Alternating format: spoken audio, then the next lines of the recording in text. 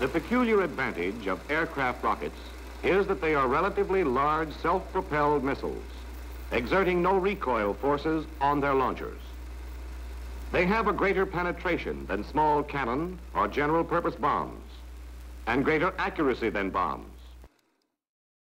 I was very well impressed with NOTS because it carried the wartime spirit forward. See, during World War II, we were gung-ho to accomplish, and the government gave us the freedom to accomplish, and we did accomplish. And now, the rocket racket.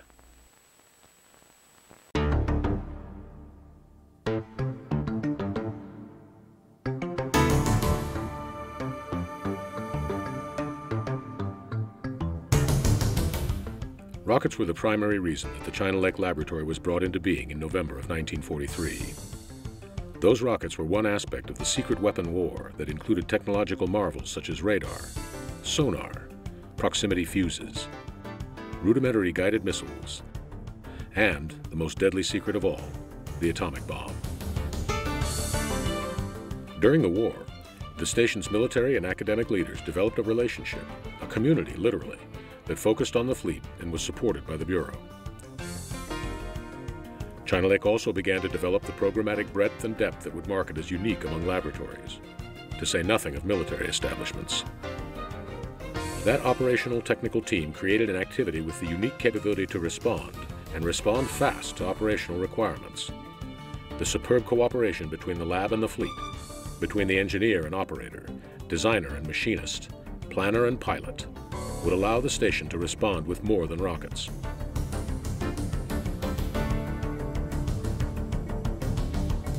By some lights, everything that has flowed from the China Lake labs and shops and ranges in the post-war decades descends from those first Caltech Navy rockets. There's truth to that.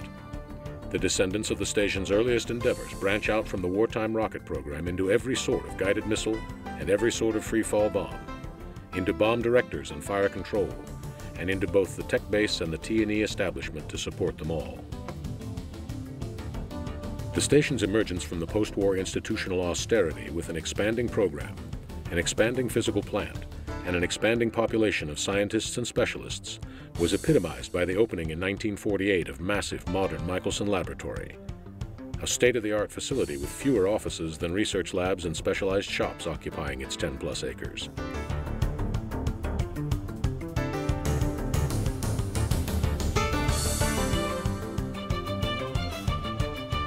With a full-scale laboratory available, physicists, chemists, engineers, draftsmen, and model makers, with shops and test chambers and vast ranges right next door. With airplanes, pilots, and orderlies available on the spot, the station could and would follow wherever technology allowed and wherever the fleet demanded.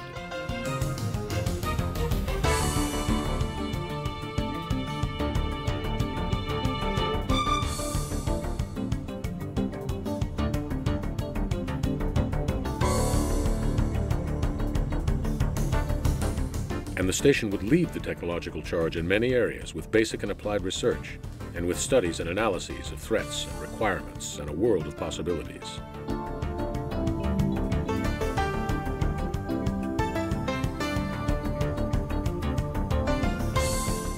War in Korea in 1950 created the stage on which to show just what such a full-spectrum laboratory could do under the gun, as it were, when monstrous Soviet tanks entered the fray. China Lake responded with Project RAM. The China Lake team designed, developed, tested, documented, and built the pilot production rounds of the 6.5-inch tank-killing rocket that were delivered to the operators in Korea in just 28 days.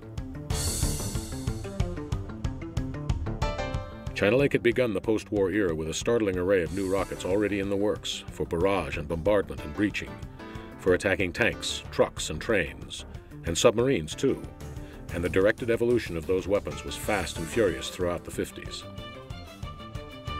One family of follow-ons would acquire folding fins, disposable pod launchers, and an amazing array of warheads.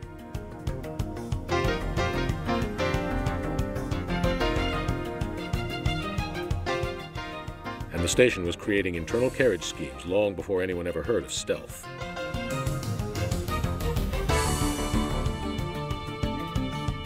The sub-hunting branch that started with retro rockets and hedgehogs created the oddly configured Weapon A and evolved through RAT and ASROC and on into today's VLA. From every aspect of the rocket racket arose some other. Guided missiles, obviously, once the guidance was placed atop the rocket. Plus all the components thereof. Sensors and seekers, servos and steering fins, fuses and initiators, and the avionics, too, before the term was coined, for the missile and for the airplane, and for the missile to talk to the airplane, and vice versa.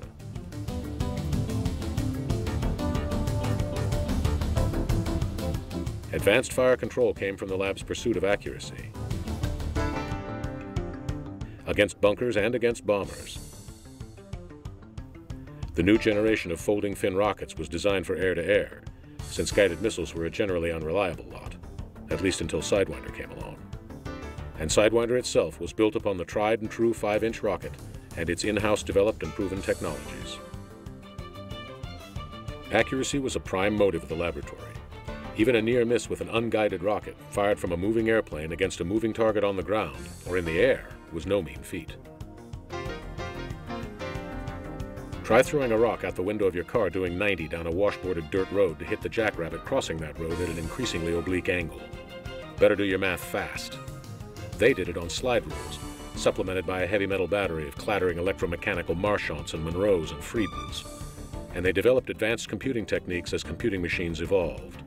And they applied those new machines and their programs, analogs first, then the revolutionary digitals, and even strange hybrids, to every problem in the arsenal. From modified machine gun sights hastily adapted to the needs of rockets, came the progenitors of China Lake's aircraft fire control systems. These began as electromechanical integrators, gears, levers, the occasional vacuum tube, and became the complex, precise, multi-technological wonders from which directly descend today's weapon integration and software support activities for digital-driven airplanes that literally cannot fly without massive computing power. And, of course, Sidewinder is in that lineage too. The placing of the fire control system into the rocket spawned its first incarnation, the so-called heat-homing rocket, the moniker designed to hide the guided missile from a bureaucracy that had officially removed that area of endeavor from the station's mission. The station pioneered simulation techniques as well, in hardware and in software. At China Lake, real rockets rode rails, flying in simulated free space. Model rockets flew free through real space. And soon enough, virtual rockets flew through virtual space. Countermeasures and countermeasures too stemmed from these efforts. China Lake even countermeasured its own weapons in advance of their usurpation by highly adaptable enemies. The lab created specialized pyrotechnics and the methods for their delivery, and their formulation and production and use, whether to deceive an opponent's sensors, or to deceive Mother Nature and bust a hurricane, or break a drought. The needs of the fleet pressed the station to pursue R&D in related fields. The airframes and the fins and the control surfaces, the warheads and the motors, with the explosives and propellants to fill them, the fuses and igniters and initiators and safe arm devices for those too. And, branching off its early pilot plant initiatives, the methods for the scale-up of the energetics for all of that, and the machining and the casting and production and packaging as well. That expertise in energetics would lead the station into projects both massive and subtle, from strategic missile motors to aircraft ejection systems, and even swimmer weapons. During the deepening Cold War, China Lakers would expand upon their conventional weapons expertise to ensure that the Navy would also have modern weapons that didn't have nuclear warheads. Before the atom-mad 50s were over, the station would embark on a program to create an entirely new family of modern conventional weapons, the I series, deliverable from nearly any aircraft for terrain denial, direct attack, and deterrence.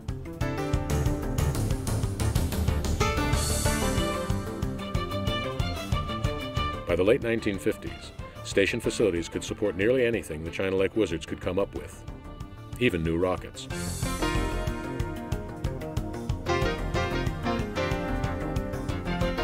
China Lake's vast and varied ranges began with a quickly bulldozed firing line for the early Caltech rockets. Ranges soon followed to support some of the Navy's earliest guided missiles, which were problematic to test on the already cramped East Coast ranges. But the new station had room.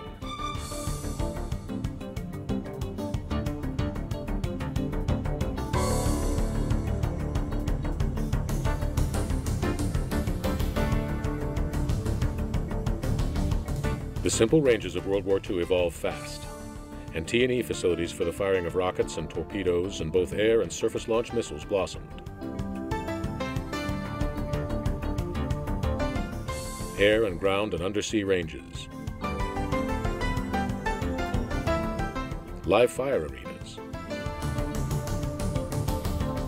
target complexes, huge towers for fuse tests, an array of specialized test and research tracks. And strange things ran down those tracks to fire crosswise into the wind, catch atomic artillery shells in mid-flight, stage an emergency ejection at high speed, and figure out just what happens to missile radomes in a rainstorm at Mach+.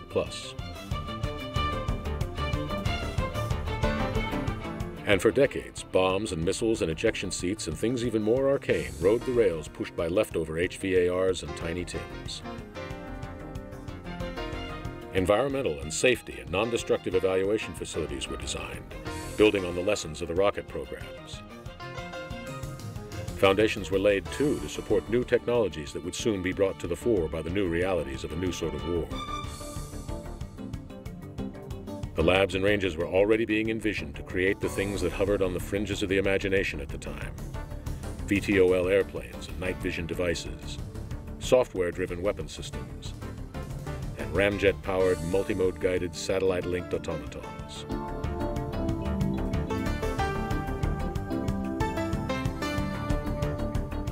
The station's early involvement with the application of the atom came back around too during the atomic-obsessed Cold War decades, as China Lake applied nuclear spearheads to some of its rockets. The station did not handle the warheads, but in great secrecy, the laboratory created BOAR to be launched from aircraft, and Big Stoop from the ground, and Marlin from beneath the surface of the sea. And ultimately, China Lake's vast rocket expertise was called in to help create what would become Polaris. The station's broad abilities and experience base allowed it to conduct the targeting studies and the applications of emerging and projected technologies to an ongoing development program, ultimately shaping the nation's submarine-launched strategic deterrent system. The legacy of those first rockets, those seemingly simple secret weapons of another era, was a technical program so broad, so diverse, and so sweeping as to take the station in less than 2 decades since its founding, from the very depths of the ocean to the fringes of outer space. A technical program that would not only help provide the deterrent weapons for the Cold War, but that would also provide the new generation of weapons, the dumb, the smart, and the sneaky, for the coming decades. But that's another story.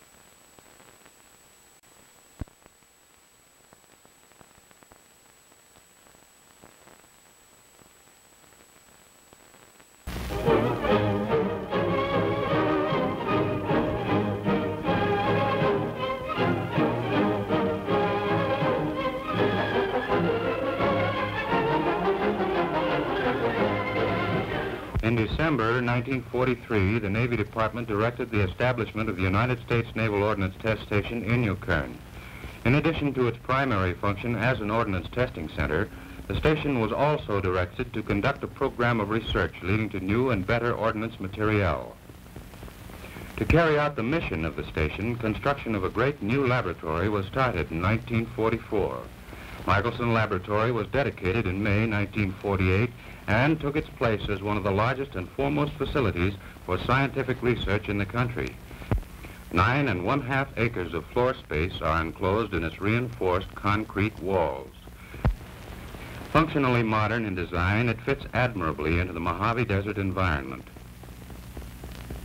The offices, laboratories, and shops are cooled in summer by 1,280 tons of refrigeration. Heated in winter by a plant that supplies nearly 26 million BTU per hour. Earthquake-proof as modern architectural engineering can make it, the building is really 16 separate structures. 6 one-story wings join the main hall building, whose 800-foot roof is as large as a deck of an aircraft carrier. There is also a 3-story shop wing housing an all-weather laboratory, materials testing laboratory, and the main machine shop.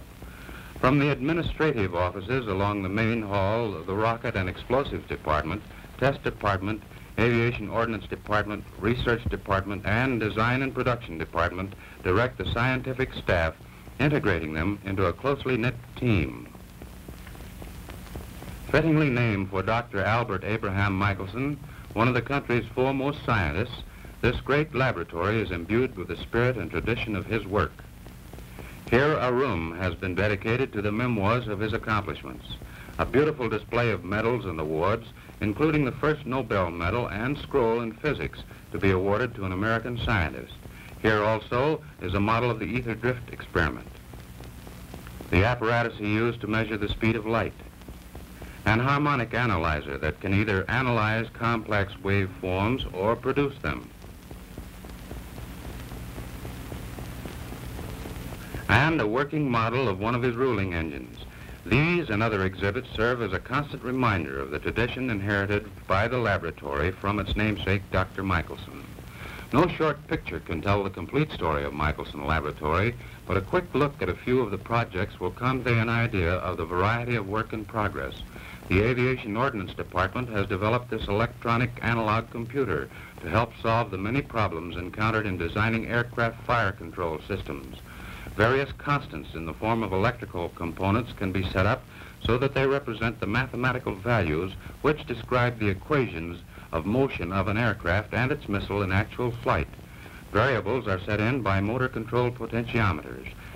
Then, while the operator flies the simulated plane, results are plotted automatically on a continuous recorder for later assessment and analysis. The Ballistics Division is concerned with many problems of exterior ballistics and aerodynamics of missile design. This model of a new aeroballistics laboratory with its multiple camera stations so placed as to completely cover a 500-foot trajectory with high-order precision.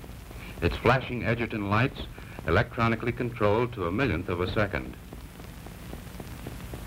A newly developed special purpose camera will permit determination of the position of a missile in space to 1/1000th of a foot. The electronic laboratories and shops develop and build a wide variety of timing, coding, and counting instruments. The engineers are aided by competent electronic technicians working in well-equipped shops. Designs are brought from the breadboard stage through experimental chassis to the finished prototype models before turning them over to commercial manufacturers. An important development of the electronic development branch has been these plug-in units, which combine all the circuit components for one tube into a convenient, rapidly replaceable unit. Blinking lights, lights controlled to a millionth of a second. This is the province of the Physics Division. Kerr cell development has made possible the measurement of transient phenomena far too fast for the eye to resolve.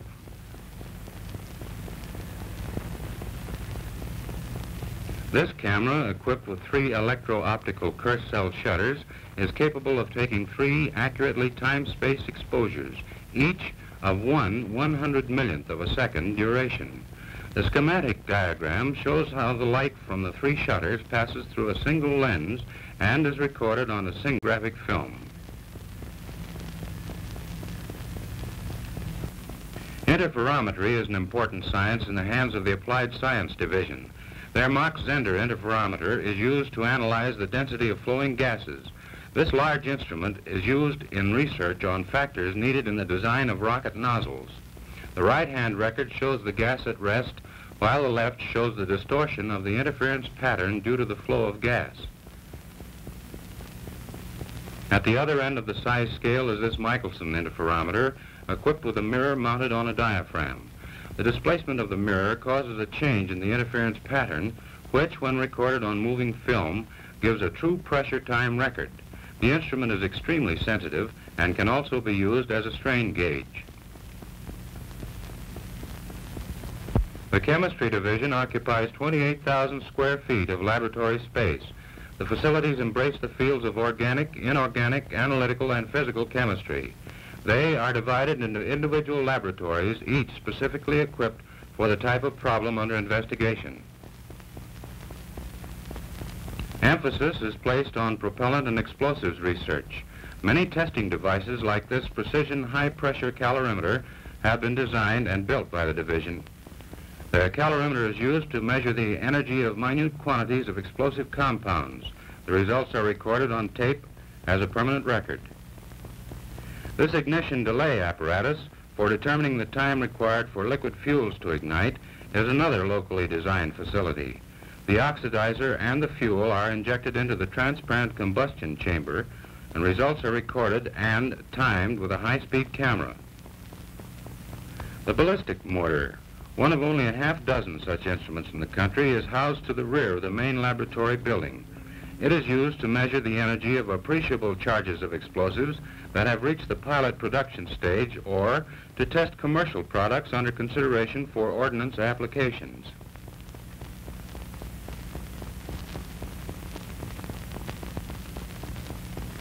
Results are determined by registering the magnitude of the pendulum's swing. The efficiency of the modern laboratories and highly trained personnel of the Chemistry Division is augmented by a complete glass-blowing shop for fabrication of apparatus, and a model shop in charge of a laboratory mechanic where special equipment can be made. The specialized laboratories and shops are complemented by a complete set of service facilities that make Michelson Laboratory nearly self-sufficient as a scientific research organization. The optics shop can shape and surface glass up to 40 inches in diameter. It has a wide variety of grinding, polishing, and testing equipment, including a precision optical bench for the precise testing and evaluating of optical components. The machine shop is 420 feet long and 3 stories high. It contains a variety of equipment for all types of metal working and fabricating. It is augmented by a complete heat treating plant. There are machines for every size, large planers, lathes, and boring mills that are capable of handling the heaviest type of work. And watchmaker's equipment for the smallest work. The shop's design stresses versatility. A complete photographic laboratory includes facility for both black and white and color photography. Its modern semi-automatic finishing equipment handles thousands of negatives and prints each month. Complete machine processing for motion picture and special wide films make this type of record available in a short time after range tests are complete. To expedite the reading and assessment of thousands of photographic records, the assessment branch has many time-saving devices. One is this shaft rotation converter, which measures coordinates on camera records. As the crank is turned, a photoelectric cell registers each 5,000th of an inch. The impulse from the photocell is counted by an electronic binary counter, and the results are fed into an automatic card punching machine, which records the data on a card for tabulation by automatic computing machines. With its basic creed derived in the scientific tradition of its namesake, Dr. Michelson, the personnel working in this great modern laboratory are continuing to seek better methods and equipment with which to keep the United States and its armed forces in the forefront of ordnance development. The laboratory's future and the future of the scientists, engineers, and technicians that man its facilities have been and always will be inspired by the achievements of those who use the facilities of the Naval Ordnance Test Station to develop the many rockets and weapons so successfully employed in the past, and which are exemplified by this partial display. The big 11 3/4 inch Tiny Tim, the 5-inch Holy Moses, the 2 3/4 inch Mighty Mouse, finners, spinners, and practice rounds. All of these and more are now or have been service weapons of which the station can be justly proud. But they are just the forerunners of still better weapons to come, new and improved rockets, guided missiles, underwater ordnance, fire control systems, and the countless accessory items that make their field use possible are being developed and tested now. And Michelson Laboratory, truly one of the great research centers in the United States, is a vital part of this important preparedness program.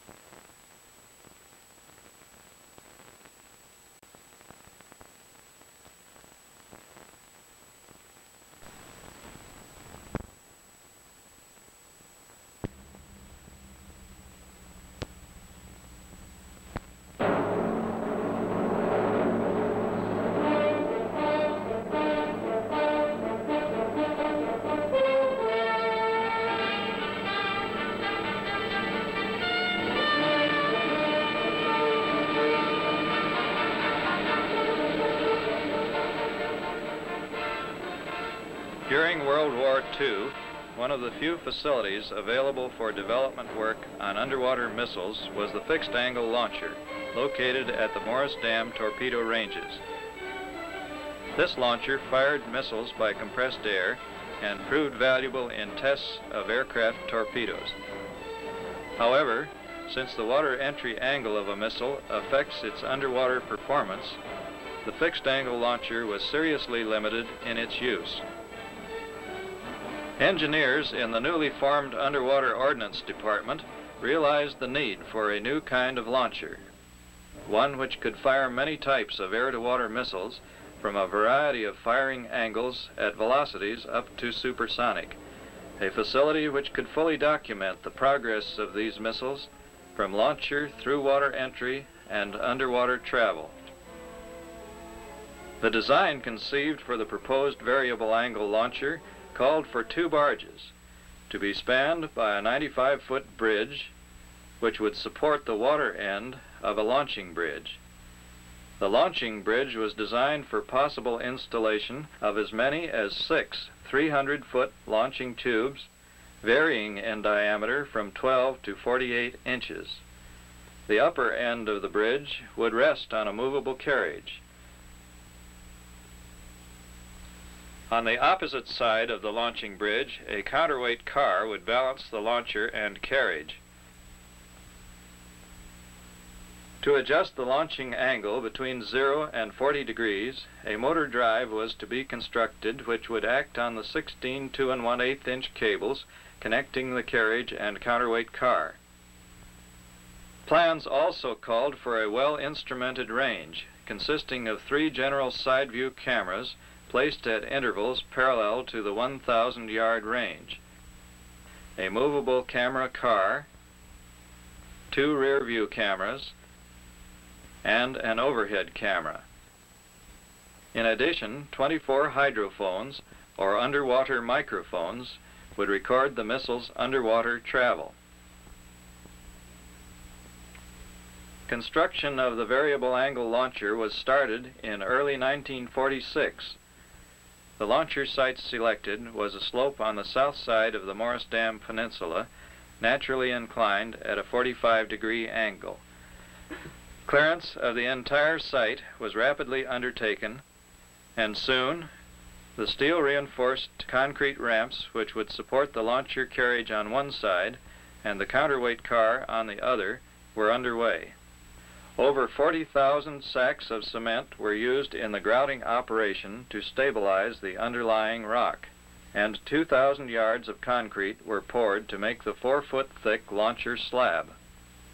While the slab was being prepared, the 35 by 60 by 12-foot special pontoons which would support the water end of the launching bridge were brought in over the winding mountain roads to the dam. Upstream from the launching site, the pontoons were joined by an all-welded connecting bridge which would ultimately support the water end of the launcher. Once the slab was prepared, the rails for the carriage were laid. These rails are about 10 times the weight of standard mainline railroad track, weighing 1,200 pounds per yard. As construction of the south slope progressed, the opposite slope of the launcher was being prepared. Rails to support the counterweight car were a standard heavy rail section. The counterweight car, which rides on 10 pair of railroad wheels, was made with a steel frame and reinforced concrete body, acting together structurally as a composite member. Its 500-ton weight was obtained by incorporating steel punchings and other scrap in the concrete in place of rock aggregate, and by filling the car compartments with pig iron. The carriage, which supports the inner end of the launching bridge, was floated to the launching site and hoisted to the rails of the slope, where 7-inch pins, pushed through holes in the rails and the carriage base, held the carriage securely. One of the biggest jobs to accomplish was the assembly of the 300-foot-long bridge, the longest all-welded bridge ever constructed in the United States. The bridge, the 22.5-inch tube, and the tank to provide high-pressure air for launching missiles were assembled upstream at a convenient level assembly area on the shore of the lake. The lake level was brought up to transfer the bridge load from the assembly area to the pontoons, and then, supported partially by the pontoons and partially by a barge, the bridge was floated downstream to the launcher site, where it was accurately positioned over the carriage. The lake was then lowered until a large pivot pin under the bridge engaged in the carriage. The launching tube is supported at 25-foot intervals by adjustable turnbuckles, which permit its accurate alignment. Above the slopes and supporting the upper portion of the inclined tracks is a concrete cellular building with 7 floor levels, housing electronic control and recording equipment and other apparatus. To complete the VAL construction, the housing and the main drive machinery were raised to the top of the concrete structure. There, the 16 wire cables were laid over the 3-drum hoist and connected at either end to the launching bridge and the counterweight car. The variable angle launcher, including auxiliary equipment and instrumentation, was completed in May 1948 at a cost of approximately $2 million. After a brief dedication ceremony, the launcher was christened by a single firing of the torpedo Mark 13 from the 22.5-inch launching tube. The need for a variable angle launcher had increased during the months of building. Thus, almost immediately following the dedication ceremony, the VAL was put to use. A typical test usually begins with adjustment of the launching angle. Movement shown here is about 50 times faster than normal. Once the launching angle is set, the work of preparing the instrumentation and the test missile begins. Personnel line up the flare and side view cameras in the camera car. The overhead camera is fed out on its cable until it is directly over the water entry point. 3 general side view cameras along the west shore, a general rear view camera atop the concrete structure, and a rear view camera beneath the launcher muzzle give full above water camera coverage. Meanwhile, the missile to be launched is moved out of the nearby torpedo shop, where it has been loaded with instruments for recording roll, pitch, and yaw of the missile during its run. The instrumented torpedo is brought to a projectile car which rides on rails adjacent to the launcher on the 45-degree slope. The car is raised or lowered to the level of the carriage platform where the missile is transferred to the deck. A 3-ton overhead crane is used to raise the missile from its dolly to the loading chute. The chute is then aligned with the launching tube, and a hydraulically actuated ram pushes the missile into the launching tube. The range is clear. The arming plug is inserted. The control operator makes his final checks. 7, 6, 5, 4, 3, 2, 1, fire! Let's take that again slowly. A tenth of a second after firing, compressed air rushes into the tube behind the torpedo, pushing the missile down the tube as electronic devices measure its velocity and acceleration.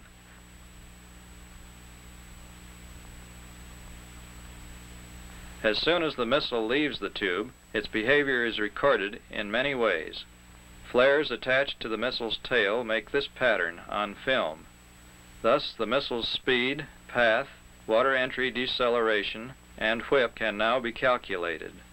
These pictures were taken by one of the 3 general side view cameras. This was taken by the water entry side view camera. This by the overhead camera. A picture from the rear view, and one from the tower showing the wake. A record is even made of underwater travel. By locating the holes in these nets, the first trajectory points are plotted. Those explosions are delay squibs set off in the head of the missile and picked up and amplified by hydrophones. A recording oscillograph in the concrete structure gives accurate data for plotting the missile's underwater path. Recent addition of another launching tube, 32 inches in diameter, has even increased the value of the VAL.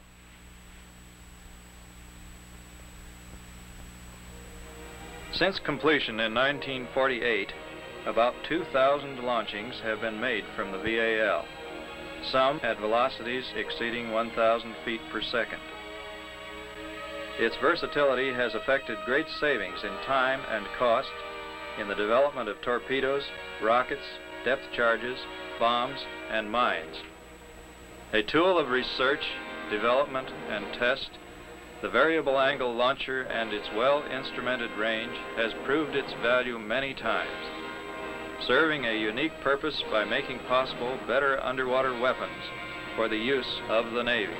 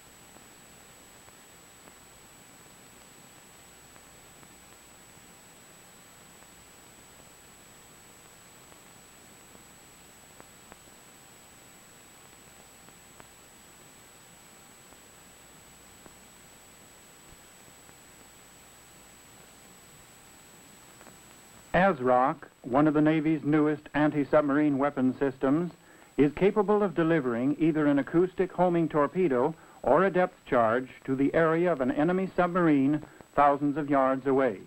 The missile, aimed by the shipboard fire control system, follows a ballistic trajectory, sheds its rocket motor at a predetermined signal, and its airframe shortly before water entry. When the payload is a torpedo, a parachute opens in flight to ease the weapon's entry into the water in the target area. When the payload is a depth charge, the firing sequence is the same, but the depth charge falls into the water without a parachute and sinks to a predetermined depth, where it detonates with a large effective kill area. The ASROC weapon system consists of a detection apparatus, an electronic fire control computer, and 8-missile launcher, the ASROC missile, and, of course, the ship. Early in the development stage, water entry tests of the ASROC payloads were made using the variable angle launcher at the station's Morris Dam torpedo ranges, not far from the Pasadena facility of the Naval Ordnance Test Station. Crosswind firing tests from a movable railroad flat car were conducted at the Naval Ordnance Test Station, China Lake, California. The Naval Ordnance Test Station has been the technical direction agency for the Bureau of Naval Weapons throughout the ASROC development program, which began in 1956. The Minneapolis Honeywell Regulator Company is the prime contractor. Many test firings from the ground ranges of the Knott's China Lake activity were required before shipboard evaluation could begin. In flight, a steel band holding the airframe together is severed by a small explosive charge on a signal from the missile's brain. The airframe peels off and drops into the sea, leaving the payload to continue its ballistic trajectory. Upon water entry, the torpedo is activated, locks onto its target, and pursues it to destruction. Here, the ASROC missile is being loaded onto its launcher at the Walker Lake facility in the confines of the Naval Ammunition Depot, Hawthorne, Nevada.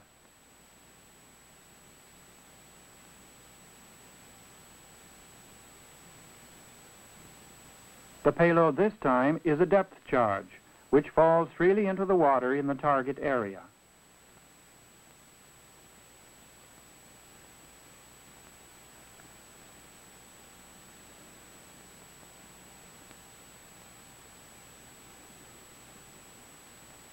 In this sequence, the missile is being prepared for firing at the station's San Clemente Island range off the coast of Southern California. After a last-minute check, the thrust vent is removed and ASROC is ready for firing.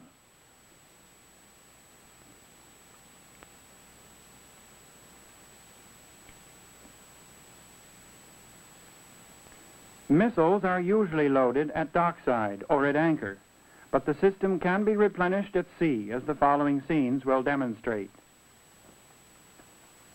The missile is shipped in a lightweight, airtight, watertight container, which has come to be called the coffin. It can be transferred at sea by normal Navy methods. The time required to transfer missiles from the supply ship to the firing ship and then into the launcher is short enough to indicate that this method of handling is practicable for fleet logistics. ASROC missiles can be treated as fixed ammunition. That is, they require no special handling nor checking out prior to loading and firing. The missiles go directly from their coffins to the launcher. The launcher, developed by the Universal Match Corporation, holds 8 missiles in individual cells, each cell serving as missile stowage magazine and launcher. All 8 cells turn together, and each pair of cells elevates individually. The launcher can cover almost a full circle about the ship, while the ship remains on formation course. The missiles can be fired in succession at the throw of a switch. Launcher operation is fully automatic. The following scenes were taken during the shipboard evaluation of ASROC by the Bureau of Naval Weapons in waters off Key West, Florida. Prior to a firing, a helicopter was dispatched to observe the missile's water entry point. ASROC's sonar detection system finds and tracks enemy submarines by bouncing short bursts of sound off the target.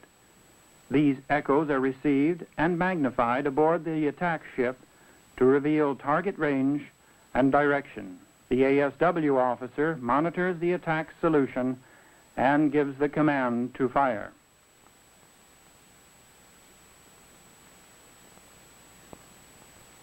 The long range of ASROC makes it possible for surface vessels to attack enemy submarines swiftly without the need to maneuver or leave a convoy.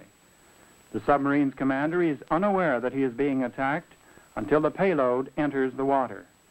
ASROC, one of the Navy's newest answers to an enemy submarine threat, is another step toward security for the free world.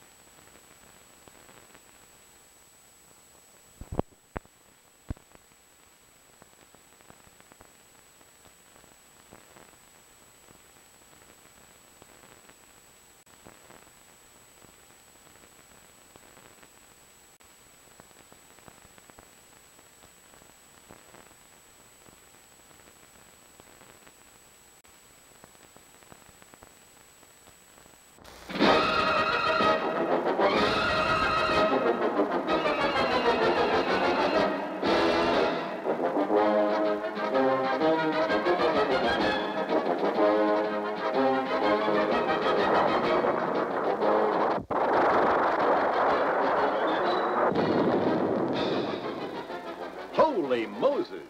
This is what Conway Snyder of the Caltech Design Group exclaimed when he saw the first firing of the 5-inch high-velocity aircraft rocket on the range at the U.S. Naval Ordnance Test Station.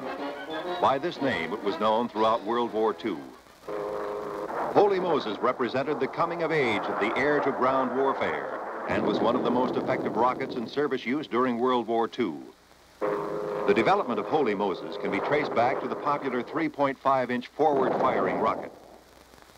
This rocket, successfully used in anti-submarine warfare, had focused attention on the potential of air-launched rockets.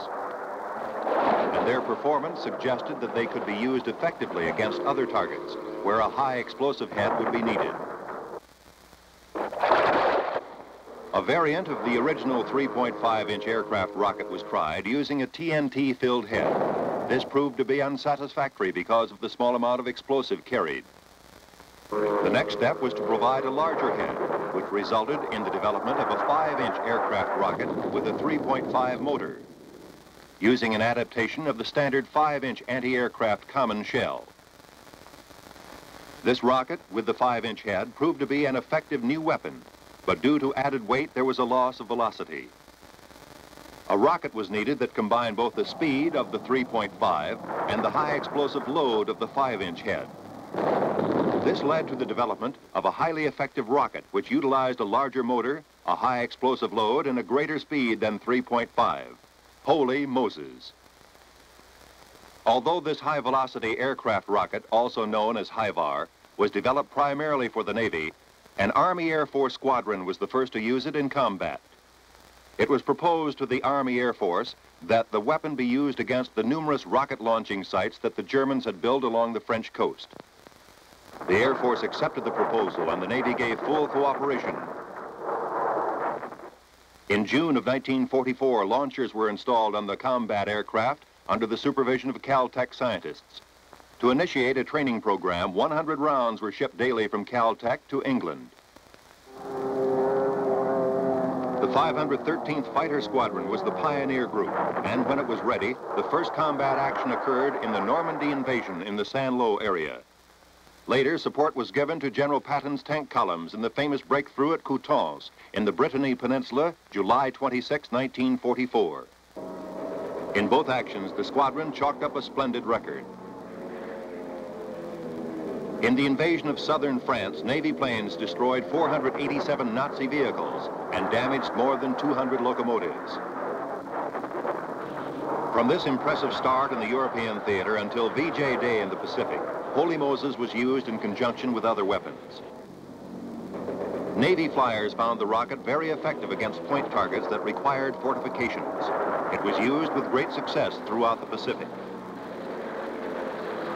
One task force commander commented, "With the receipt of high-velocity rockets of greater size, it is considered that rockets will become the primary offensive weapon in aircraft."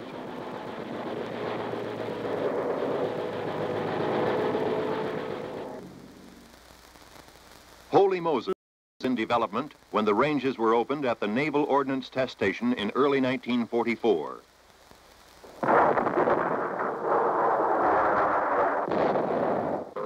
And in 1945, further development work on this and other rockets was transferred to Knots from Caltech.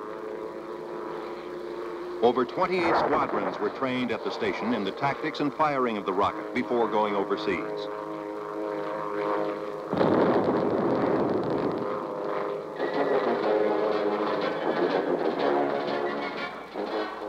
Holy Moses was one of the most potent weapons of the war. It was also the starting point for many significant post-war rocket programs at the U.S. Naval Ordnance Test Station. And this facility, now called the Naval Weapons Center, has become the largest research and development activity in the Navy.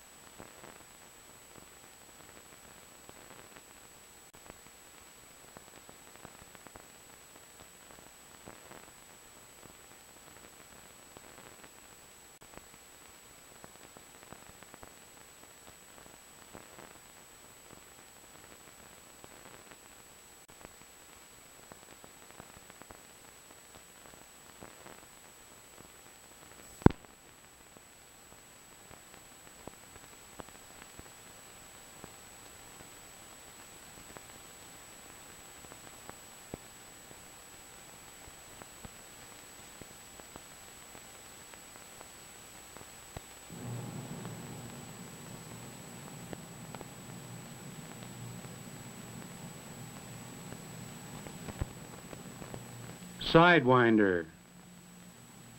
High over the Sierra, near Knots, a Navy pilot gets into position to fire one of the Navy's most effective air-to-air guided missiles.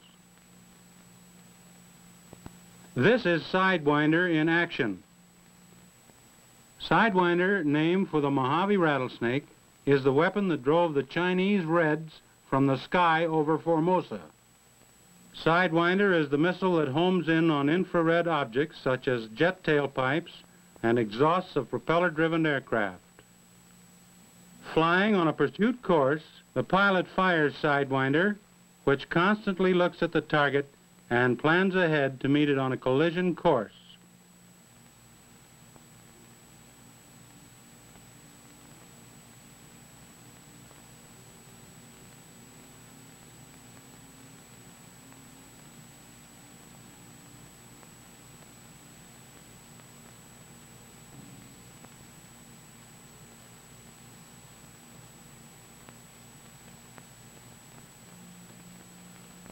Sidewinder works well in the presence of other infrared sources such as these clouds, as seen here in the background.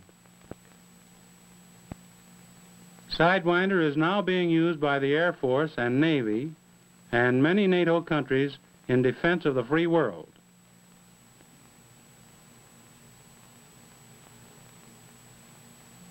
Advanced versions of Sidewinder are presently under development to give all-weather capability and greatly extended range.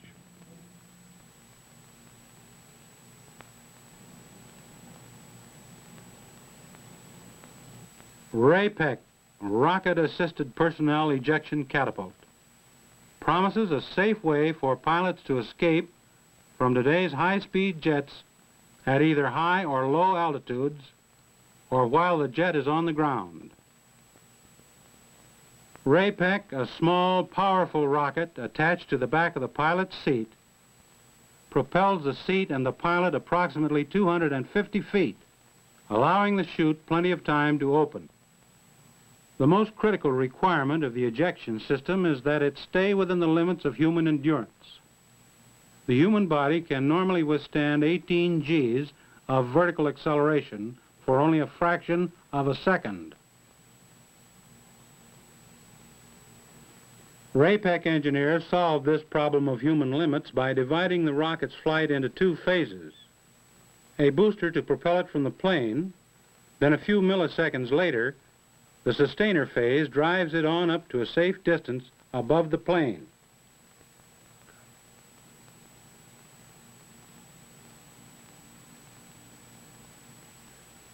To get the effect of being ejected from a jet at high speeds, the crew prepares another dummy for ejection. The test is covered with tape recorders, pen recorders, and high-speed cameras to catch every phase of it.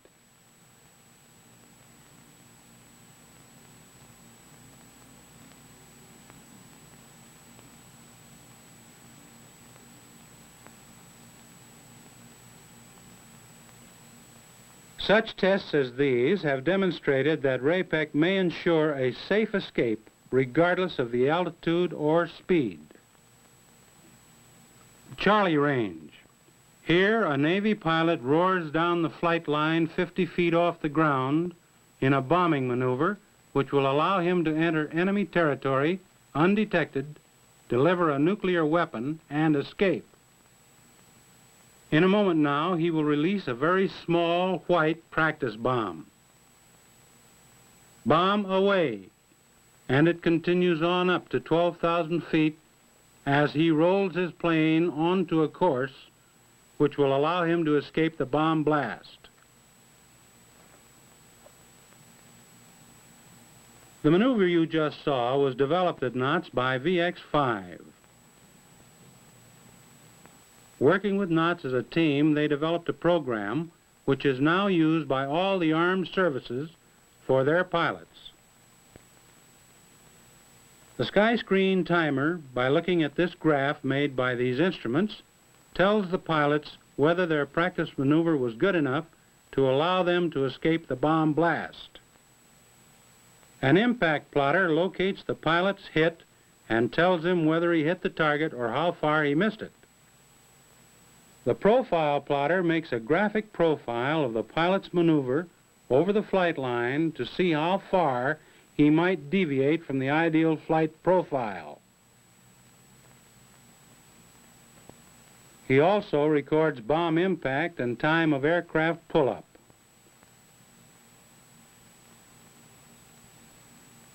All the information from the sky screen timer, impact plotter, and the profile plotter is relayed to the training officer, who in turn calls the pilot and advises him of his error while he's getting into position for his next run.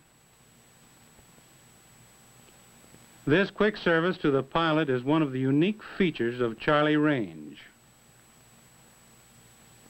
This way, Charlie range can take care of 4 or 5 pilots at the same time. A small group of men using the sky screen timer, the profile plotter, and the impact plotter are training Navy pilots so well they are able to destroy any target in the world.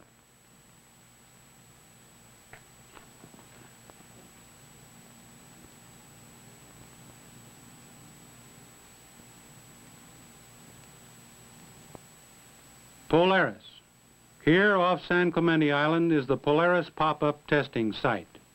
Today the Navy is going to try fish hook, a new missile catching technique which, if it proves successful, will allow the same missile to be used over and over again in experimental work.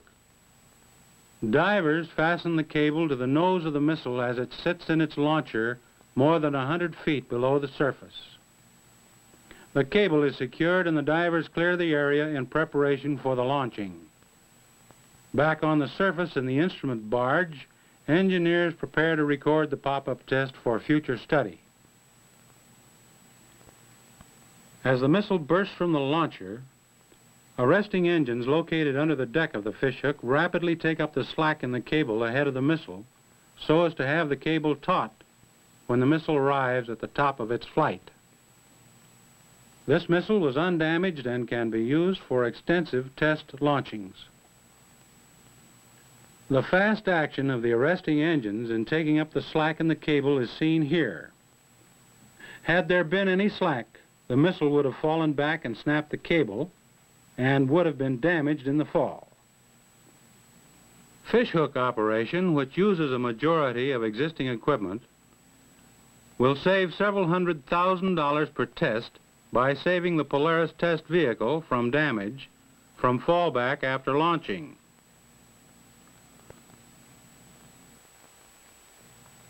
Zuni, an FJ-4 airplane armed with Zuni, the Navy's new 5-inch ballistic rocket, recently tracked a drone target in a demonstration of the rocket's air-to-air capability. Zuni rockets equipped with continuous rod warheads were fired 3,000 feet from the target.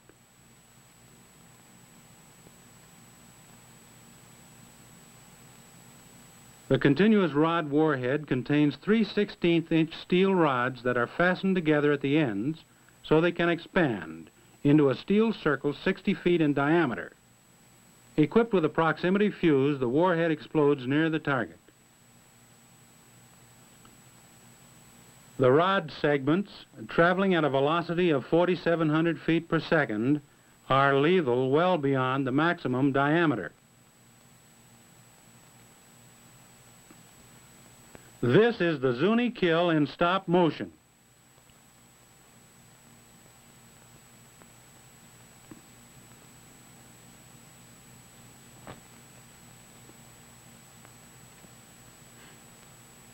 Designed to kill aircraft structure, the continuous rod warhead has a high hit probability.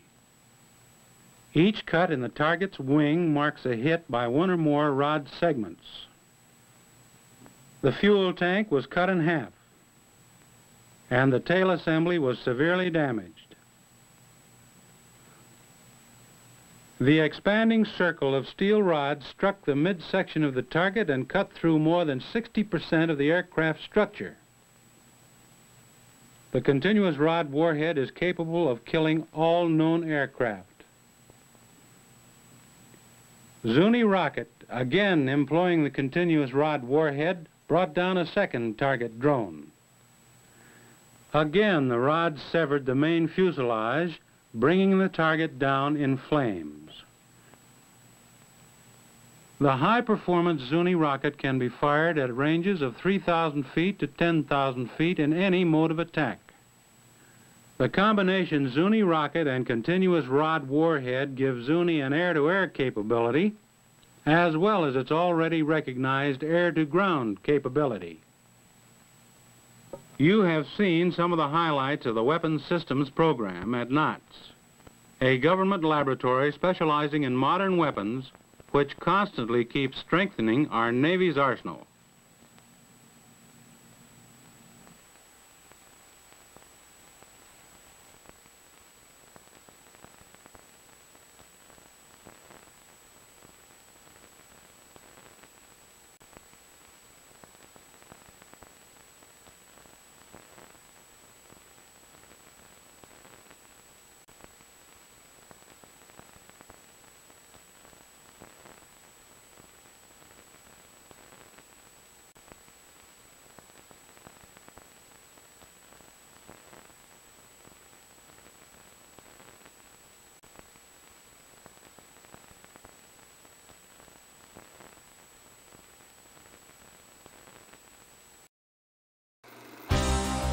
Next time on Pictures of Us.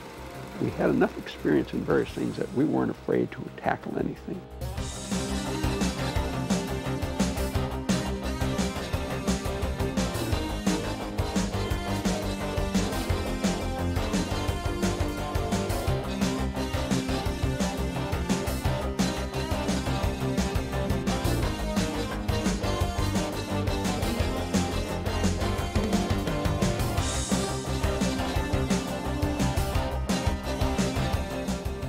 I cannot think of a prouder statement when asked what our occupation may be than to say, I serve the United States of America.